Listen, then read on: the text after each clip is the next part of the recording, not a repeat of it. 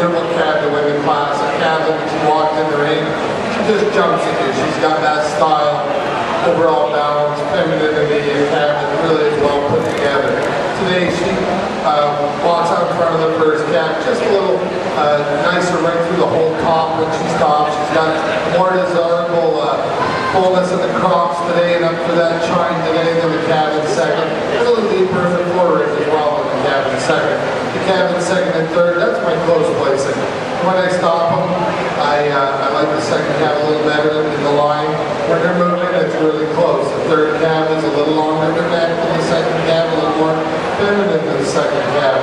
The second calf holds herself together quite a bit nicer through the shoulder into the crops today in the lineup than the calf in third. The calf in third, I'd like to see her just a little deeper in the rear flank as well. The calf in second's got a little more spring from the rear view today than the third calf.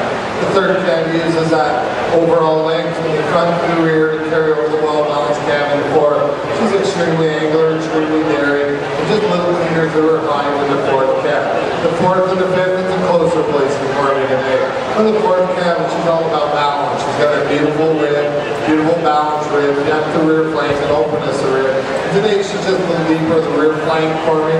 Just holds the top a little crisper in the lineup today than the nice long hairy calf in fifth. The calf in fifth uses that overall length of frame and height today to carry over the really well balanced calf in sixth.